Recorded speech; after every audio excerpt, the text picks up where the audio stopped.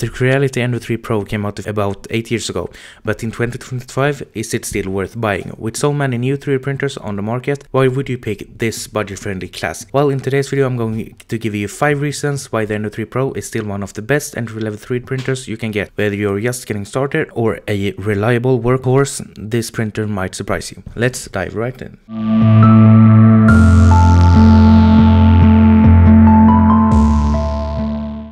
Reason number 1 is the incredible value for the price. One of the biggest reasons people still buy the Ender 3 Pro in 2025 is the price.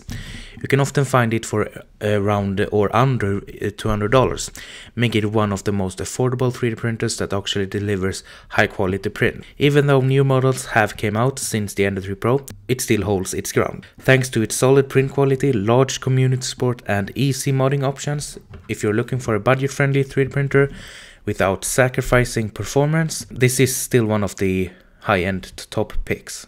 Reason 2 is the Ender 3 Pro's open source and fully customizable quality. If you're tweaking, upgrading or making your 3D printer truly your own, the Ender 3 Pro is perfect for modding. Unlike some newer models that are locked, this printer is completely open source, which means you can upgrade it almost everything. Hot end, extruder, motherboard, auto bed leveling, and even add a direct drive system. Want a silent motherboard? No problem. Need a bigger build plate? Easily done. The customization potential is endless on the Ender 3 Pro, and that's what makes it one of the best budget-friendly printers in 2025.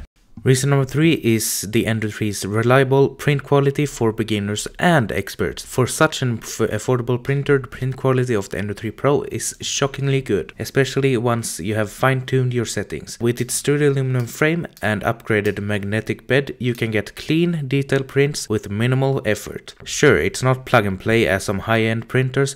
This you actually need to build yourself, and you need to level it once in a while to get perfect prints. But if you take a little time to calibrate it right, you can get professional level results for a fraction of the price of other printers. And with the right upgrades, you can even print with high temp and flexible filaments.